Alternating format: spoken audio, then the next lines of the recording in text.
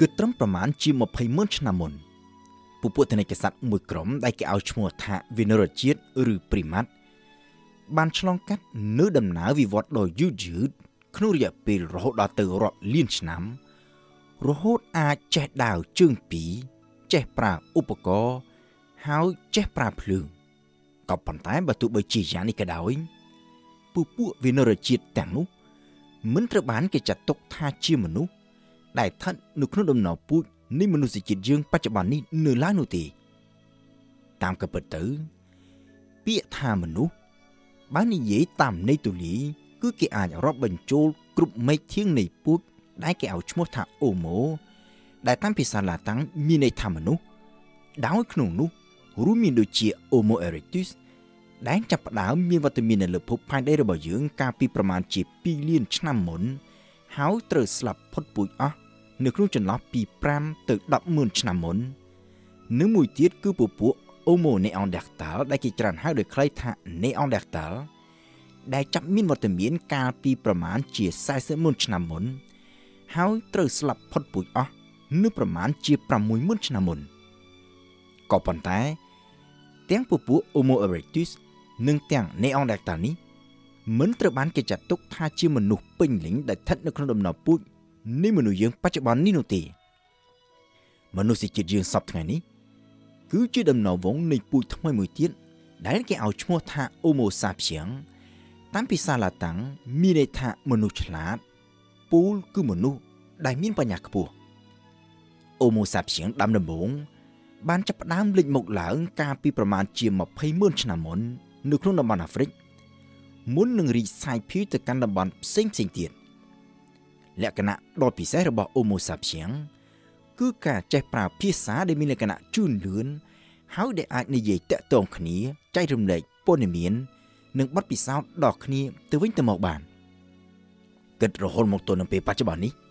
គេនៅតែមិនទាន់អាចកំណត់បានដោយច្បាស់លាស់ប្រកាស 100% នៅឡើយទេថាតើពពួក Homo sapiens នេះចាប់ផ្ដើមចេះប្រើភាសានិយាយតាក់ទងគ្នានៅពេលណាបានពិតប្រាកដក៏ប៉ុន្តែភស្តុតាងទាំងប៉ុន្មានដែលគេបានរកឃើញនាពេលកន្លងមកអាចឲ្យគេកំណត់បានយ៉ាងច្បាស់ថា Homo sapiens ពូលគឺមនុស្សជាតិយើងនេះចាប់ផ្ដើមចេះប្រើភាសានិយាយតាក់ទងគ្នាបានយ៉ាងស្ទាត់ជំនាញនៅយ៉ាងតិចកាលពី50,000 ឆ្នាំមុនហើយអាចប្រហែលជានៅមុននេះផងក៏អាចថាបានការចេះប្រើភាសានិយាយតាក់ទងគ្នាបាននេះហើយដែលធ្វើឲ្យមនុស្សយើងអាចនិយាយរាយរាប់រឿងរ៉ាវប្រាប់គ្នាទៅវិញទៅមកអាចចែករំលែកព័ត៌មាននិងបទពិសោធន៍ដល់គ្នាពីមនុស្សម្នាក់ទៅមនុស្សម្នាក់ទៀតទាំងនៅក្នុងចំណោមជាមួយគ្នាក៏ដូចជាការផ្ទេរបទពិសោធន៍ក្នុងជីវិតពីមនុស្សចំនួនមួយទៅក្មេងចំនួនថ្មីមួយទៀតហើយដែលនេះវាគឺជាកត្តាដ៏ចម្បងបំផុតមួយជួយឲ្យមនុស្សមានការវិវត្តខាងបញ្ញាបានយ៉ាងលឿនទៅមុខខុសពីសត្វផ្សេងទៀត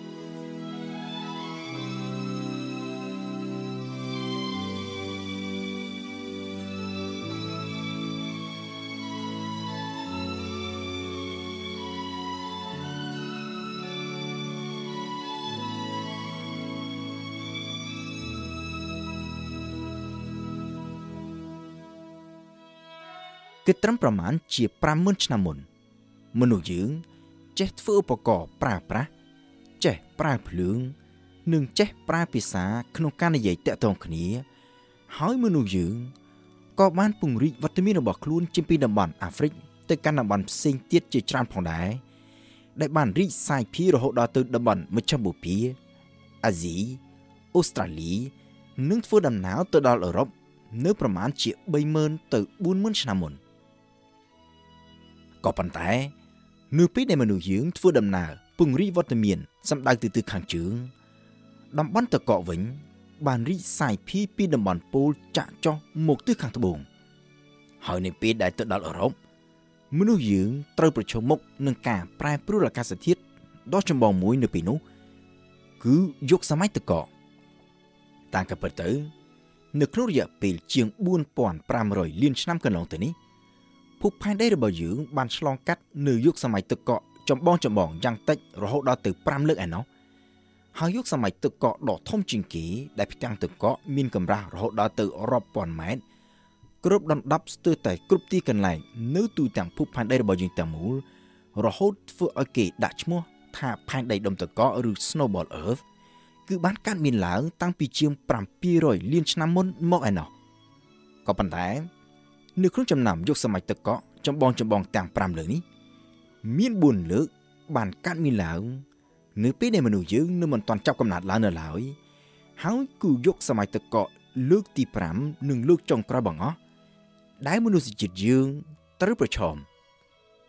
នៅក្នុងអំឡុងពេលនោះអ្វីត្បិតតែតំបន់ទឹកកកមិនបានរីកសាយភាយរហូតត្រូវគ្រប់ដណ្ដប់ពេញលើភពផែនដីទាំងមូលដូចជាការពីក្នុងអំឡុងយុគសម័យទឹកកកផ្សេងទៀតកាលពីលើកមុនក៏ប៉ុន្តែតំបន់មួយផ្នែកធំជាពិសេសអឺរ៉ុបក៏ដូចជាតំបន់ផ្សេងទៀតដែលនៅក្បែរតំបន់ពូលអ្វីត្រូវគ្រប់ដណ្ដប់ទៅដោយផ្ទាំងទឹកកកកម្រាស់រហូតដល់ទៅប្រមាណជា2000ម៉ែត្រឯណោះក៏ប៉ុន្តែបើទោះបីជានៅក្នុងស្ថានភាពអាកាសធាតុដ៏សែនត្រជាក់បែបនេះក៏ដោយមនុស្សយើងនៅតែអាចសម្របខ្លួនបានហើយមនុស្សយើងមិនត្រឹមតែមិនស្លាប់ផុតពូជអស់តែប៉ុណ្ណោះទេក៏ប៉ុន្តែថែមទាំងអាចបន្តពង្រីកវត្តមានរបស់ខ្លួនទៅកាន់ទ្វីបចុងក្រោយមួយទៀតនៅលើភពផែនដីរបស់យើងគឺទ្វីបអាមេរិក